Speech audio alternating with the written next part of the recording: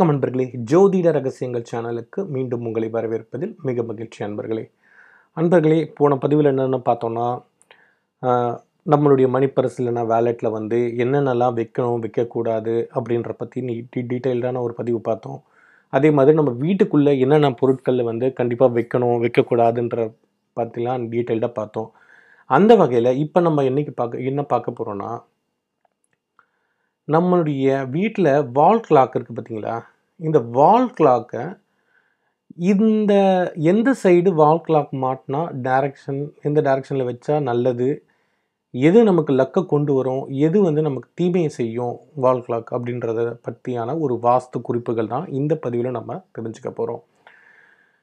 அதாவது ஒரு விஷயத்தை நல்லா புரிஞ்சுக்கோங்க. நம்ம இப்போ ஒரு வால் கிளாக் இருக்குது. அந்த வால் கிளாக்கை வந்து எப்போவுமே வந்து சவுத் டைரக்ஷன் சொல்லுவாங்க இல்லையா, தெற்கு. இந்த தெற்கு டைரக்ஷனில் இருக்க செவுத்தில் அந்த வால் கிளாக்கை மாட்டக்கூடாது. எப்பவுமே நார்த்து சைடு தான் வால் கிளாக்கை உங்களுடைய நார்த்து சைடு, அதாவது வடக்குன்னு சொல்லுவாங்க இல்லையா, அந்த வடக்கு செவத்தில் தான் வந்து உங்கள் வால் கிளாக்கை நீங்கள் மாட்டணும். தெற்கு சைடு வந்து என்றைக்குமே மாட்டக்கூடாது நண்பர்களே.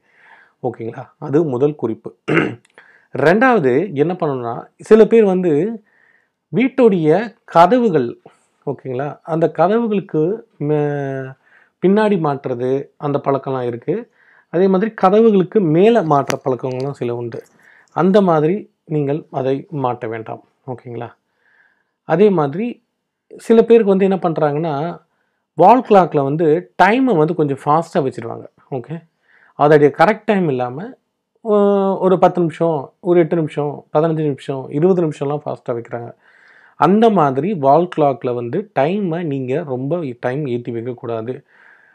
மேக்ஸிமம் கரெக்ட் டைம் நீங்கள் வைக்கணும். அப்படி வைக்க முடியல, கொஞ்சம் ஃபாஸ்ட் உங்களுக்கு தேவைப்படுது அப்படின்னு சொன்னீங்கன்னா, மேக்ஸிமம் 1 நிமிஷம் இல்லைனா நீங்கள் 2 நிமிஷம் மட்டும்தான் வந்து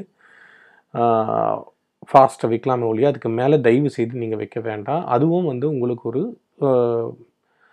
மிஸ்ஃபார்ச்சூன் தான். அதாவது லக் இல்லை, ஒரு அன்லக் தான் அது கொண்டு வரும்.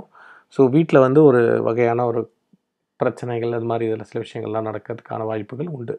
இது ஃபெங்ஷூ முறையிலையும் இந்த குறிப்புகள் பொருந்தும். சரிங்களா?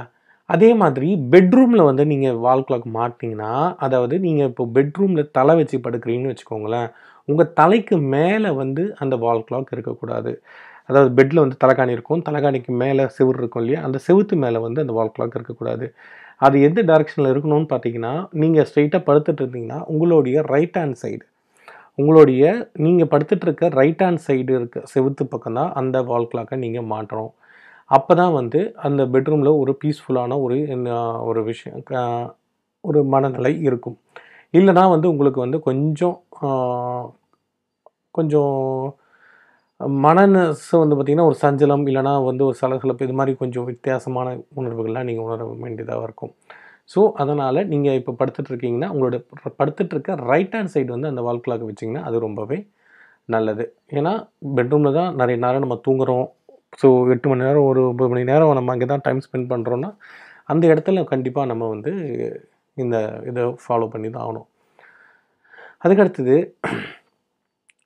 அந்த வால் கிளாக்கு, இந்த கேலண்டர், இந்த 2 விஷயங்கள் வந்து வீட்டுக்கு உள்ளே தான் மாட்டணுமே தவிர வீட்டுக்கு வெளியிலேயோ மாட்டக்கூடாது. கேலண்டரும் சரி, இல்லை வால் கிளாக்கும் சரி. ஏன் அப்படி நான் சொல்கிறேன் அப்படின்னா, இப்போது நீங்கள் வந்து சில வீட்டில் வந்து போர்ட்டிகோ, இந்த வராண்டா அந்த மாதிரிலாம் இருக்கும் இல்லையா, சில பேர் வந்து அந்த வீட்டுக்கு வெளியில் கொஞ்சம்லாம் அந்த கேலண்டர்லாம் மாட்டி வச்சுருப்பாங்க.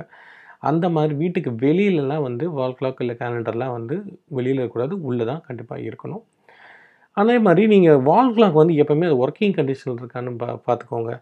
எல்லா வால் கிளாக்கும், இப்போ ஒரு வீட்டில் வந்து ஒரு 4 வால் கிளாக் இருந்துச்சுன்னா, ஒரு ரூமில் ஒரு கிளாக் இருந்துச்சுன்னா 4 ரூமே ஒர்க்கிங் கண்டிஷனில் இருக்கணும். ஏதாச்சும் ஒன்று பழுது போயிருந்தால் அதை தயவு செய்து மொத்தத்தையும் மாற்றுங்க. அது வந்து பழுது போன கண்டிஷனில் அதை வந்து வால் கிளாக் வீட்டில் வந்து அந்த வாட்சோ கிளாக்கோ வந்து இருக்கக்கூடாது. அது உங்களுடைய இது வந்து அப்ளிகபிள் டு உங்களுடைய நீங்கள் கையில் கட்டுற வாட்சுக்குமே இது அப்ளிகபிள். அப்படி ஓடாத வாட்ச்சு வீட்டில் ஏதாச்சும் இருந்துச்சுன்னா தயவு செய்து முதல்ல அது வீட்டிலேருந்து அப்புறப்படுத்தி விடுங்க. ஓடாத வாட்சுன்றதுனால அது பேட்டரி போடாமையோ சும்மாவோ வந்து வச்சுட்டு இருந்தீங்கன்னா அது கண்டிப்பாக உங்களுக்கு ஒரு நெகட்டிவ் எனர்ஜியை தான் கொண்டு வந்து சேர்க்குன்றதை நீங்கள் உணர்ந்துக்கோங்க. சரிங்களா? இது நிறைய பேருக்கு தெரியாது. தெரியாதவங்க வந்து என்ன பண்ணுவாங்க, பேட்டரி மாற்றலான்னு சொல்லிட்டு பொறுமையாக மாற்றலான்னு சொல்லிட்டு அந்த வாட்சை வச்சுட்டு இருப்பாங்க. வீட்டுக்குள்ளே நிறைய வாட்ச் சில பேருக்கு வாட்ச் மேலே வந்து ஒரு தனி மோகமே உண்டு அவங்களுக்கு. நிறைய வாட்ச் வாங்கி ஸ்டாப்பாக வாங்கி வைப்பாங்க, கலர் கலராக கட்டுவாங்க. பிளாஸ்டிக் இதில் ஒரு வாட்ச் இருப்பாங்க, அப்புறம் ஸ்டீலில் ஒரு வாட்ச் கட்டுவாங்க, அப்புறம் வந்து ரப்பரில் ஒரு வாட்ச் இருக்கும். ஸோ இது மாதிரி டிசைனாக ஒரு வாட்ச் இருக்கும். ஆனால் ஒரு சில வாட்ச் ஓடாமலாம் கூட இருக்கும். அப்படி ஏதாச்சும் ஓடாமல் முதல்ல வாட்ச் இருந்துச்சுன்னா தயவு செய்து முதல்ல அந்த வாட்சை வந்து நீங்கள் முதல்ல சரி பண்ண பாருங்கள். எல்லாமே ஓடுற கண்டிஷனில் தான் உங்கள் வீட்டில் இருக்க வாட்சோ கிளாக்கோ வந்து இருக்கணுமே ஒழிய அது வந்து ஸ்டாப் ஆகக்கூடாது. சரிங்களா? இந்த ஒரு பாயிண்ட்டை ரொம்ப நோட் பண்ணிக்கோங்க. அடுத்தது, உங்களுடைய கிளாக்கோ இல்லை வாட்சிலையோ வந்து எந்த விதமான கீறலோ கீறல் கூட ஓகே. கீறல்னால் கொஞ்சம் இது ஓகே. உடஞ்சா மாதிரி வீரல் விட்டா மாதிரிலாம் சில வாட்ச் கிளாக்லோ இல்லை உங்கள் வாட்சோ வந்து நீங்கள் கட்டக்கூடாது. வால் கிளாக்லும் சரி வாட்சுக்கும் சரி ரெண்டுத்துக்குமே இது அப்ளிகபிள் தான். அப்படி உடஞ்ச மாதிரி இருந்துச்சுன்னா ஒன்று கண்ணாடி போய் மாற்றிட்டு அதை யூஸ் பண்ண முடியுமா பாருங்கள். அப்படி கண்ணாடியெல்லாம் மாற்ற முடியாது அப்படின்னு நினச்சிங்கன்னா தயவு செய்து அந்த வால் கிளாக்கை அதை ஒன்றுமே யூஸ் பண்ண முடியாது, இதுமாதிரி எதுவும் பண்ண முடியாது அப்படின்னு சொல்லிட்டாங்கன்னா தூக்கி போட்டுருங்க. அது உங்களுக்கு நன்மை. அதை வந்து ஏதோ ஞாபகத்துக்காக யாரோ கொடுத்தாங்கன்றதுக்காக அதை நீங்கள் வச்சுக்கிட்டு இருந்தீங்கன்னா அது கண்டிப்பாக உங்கள் வீட்டுக்குள்ளே வந்து ஒரு நெகட்டிவ் எனர்ஜி பயங்கரமாக எமிட் பண்ண ஆரம்பிச்சிடும். அது உங்கள் வீட்டில் இருக்கவங்க எல்லாரையுமே கொஞ்சம் பாதிக்க செய்யும். ஒரு மனசு வந்து உங்களுக்கு ஒரு நிலையில் இருக்காது. ஸோ அதுக்காக தான் வந்து உடஞ்ச கிளாக், உடஞ்ச வாட்ச், வீரல் விட்ட வாட்ச், கிளாக் இது ரெண்டுமே இருந்தாலும் மாற்றிடுங்க. ஓகே. அடுத்தது, இப்போ நீங்கள் முக்கியமாக ஃபாலோ பண்ண வேண்டிய விதிகள் என்னன்றதை மறுபடியும் சொல்கிறேன், நல்லா புரிஞ்சுக்கோங்க. உங்களுடைய வால் கிளாக்கை நார்த் இல்லைனா ஈஸ்ட் இந்த 2 சைடு தாங்க போடணும். வால் கிளாக் வைக்கணும். நார்த்து தான் ஃபஸ்ட்டு ப்ரிஃபரன்ஸு. ஓகேங்களா? ஏன்னா நார்த்தில் வச்சா மட்டும்தான் உங்களுக்கு வந்து அது பணத்தை ஈர்க்கக்கூடிய, செல்வத்தை ஈர்க்கக்கூடிய ஒரு விஷயமா இருக்கும். North side. Okay. North side தான் வால் கிளாக்கை மாட்டணும். ஈஸ்ட் சைடு வந்து பார்த்தீங்கன்னா அது வந்து அது கூட நல்லது தான் செய்யும். ஆனால் நார்த்து வந்து ஃபஸ்ட்டு ப்ரிஃபரன்ஸ் கொடுங்க. அது வந்து பார்த்திங்கன்னா உங்களுக்கு பணத்தை ஈர்க்கக்கூடிய ஒரு விஷயம். இந்த நார்த் சைடில் நீங்கள் வால் கிளாக்கை மாட்டினீங்கன்னா அது கொண்டு வரும். அப்புறம் வந்து நீங்கள் வந்து வெஸ்ட் சைடில் கூட வைக்கலாங்க. பட் ஆனால் அது வந்து இங்கேயும் வைக்க முடியாதுங்க, இங்கேயும் வைக்க முடியாதுன்னு ஒரு ஆப்ஷன் இருந்துச்சு. ஐயா 2த்துலையுமே வைக்க முடியாது ஐயா அப்படின்னு சொல்லும்போது, இல்லை ஆப்ஷன் இல்லை அப்படின்ற மாதிரி சில பேருக்குலாம் சொல்லுவாங்க இல்லையா, அவங்களுக்கு வந்து நீங்கள் வெஸ்ட் சைடு வைக்கலாம். ஓகே. ஸோ கடைசி ஆப்ஷன் தான், வேறு வழியே இல்லை, ஒன்றுமே பண்ண முடியாது அப்படின்ற பட்சத்தில் மட்டும்தான் வால் கிளாக்கை நீங்கள் வெஸ்ட் சைடு மாட்டலாம். மற்றபடி நீங்கள் மாட்டக்கூடாது. அதே மாதிரி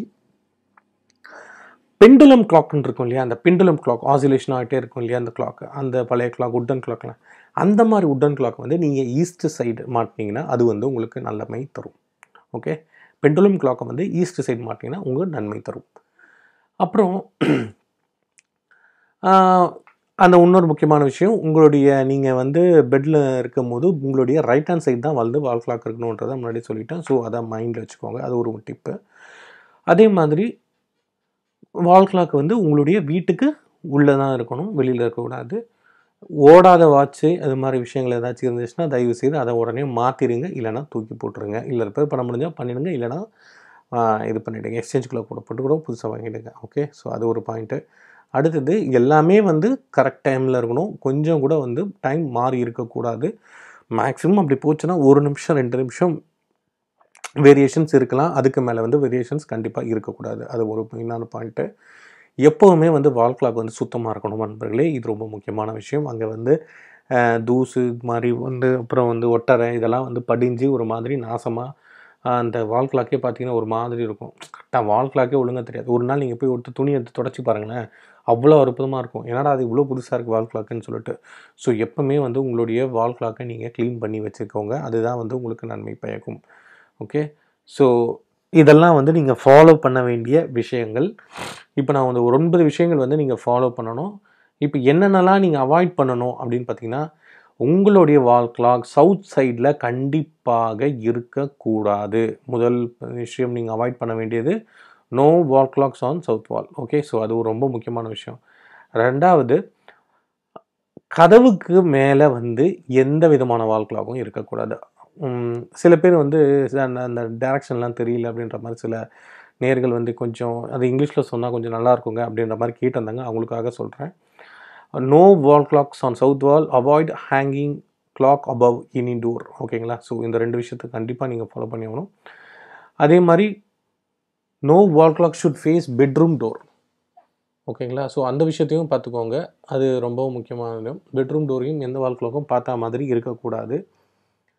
அப்புறம் வந்து no wall clocks allowed outside the house. Okay. வெளியில் இருக்கக்கூடாதுன்றத முன்னாடியே சொல்லிட்டேன்.